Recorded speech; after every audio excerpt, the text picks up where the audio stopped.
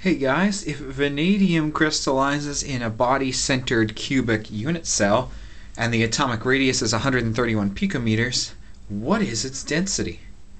Now it's important to note that they also give you the edge length of the unit cell, or the length of one side of this cube, is 4 times the atomic radius divided by the square root of 3. This is my grotesque drawing of a body-centered cubic. But the point that I'm trying to make here is that in each body-centered cubic cell, there are 8 corners, each worth 1/8 of an atom, and then one whole atom in the center. So, I'm going to base everything that I'm about to do off of 2 atoms. Okay? They asked us for the density. Density is mass divided by volume. If I take this to be the mass of 2 atoms, then I can take this volume to be the volume of 1 unit cell, because 1 unit cell contains 2 atoms, and then they're the same. It's the same basis of comparison for the 2, and you're allowed to do that. So, what's the mass of 2 atoms? Well, the mass is generally the number of moles times the molar mass, but the number of moles here is actually going to be based off of the number of molecules that you put inside of it. 2 atoms divided by Avogadro's number to put it into, just regular atoms, or sorry, to put it into moles, times the atomic mass of vanadium, which is 50.94 grams per mole, ends up giving us the fact that exactly 2 atoms of vanadium weigh 2 divided by 6.022 to the exponent 23 times 50.94. Apparently exactly 2 atoms of vanadium weigh 1.692 times 10 to the minus 22 grams. Cool. So, once we do that, all we need now is the volume of 1 unit cell.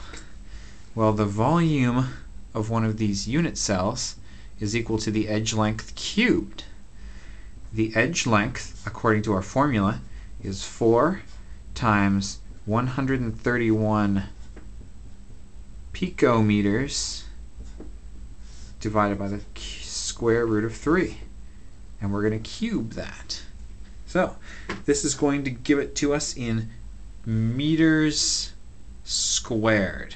No, cubed. Meters cubed. Notice I've used times 10 to the 12 to convert my picometers into meters. Now actually, I'm going to change that to 10 to the minus 10. Now it's in centimeters. And generally our densities are given in grams per centimeter cubed.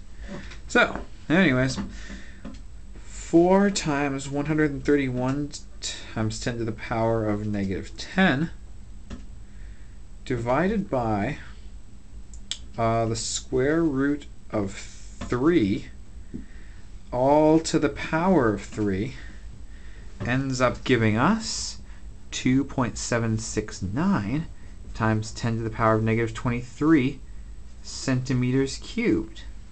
Sweet. Now we can just plug these right into our density formula. 1.692 grams.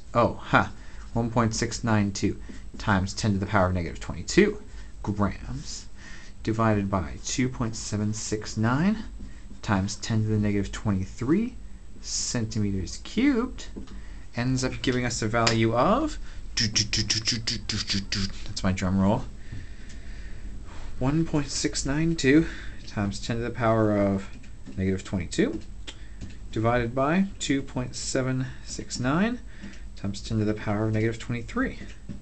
6.11. 6.11 grams per centimeter cubed. That seems like a typical value. It's usually going to be between, 1 and 10. I just made those numbers up, but it's a low number. Just to recap, the way that you find the density of a crystal is to count the number of atoms in the unit cell, find the mass of that number of atoms, and then find the volume of the unit cell, knowing your edge length A, especially as it compares to the atomic radius. If you want to convert from picometers to centimeters, you just add a times 10 to the negative 10 onto your number. That'll do the conversion for you. And don't forget to cube it, because there are 3 sides to a cube, or at least length, width, and height, right? Divide the two, you get your answer. Bam, best of luck.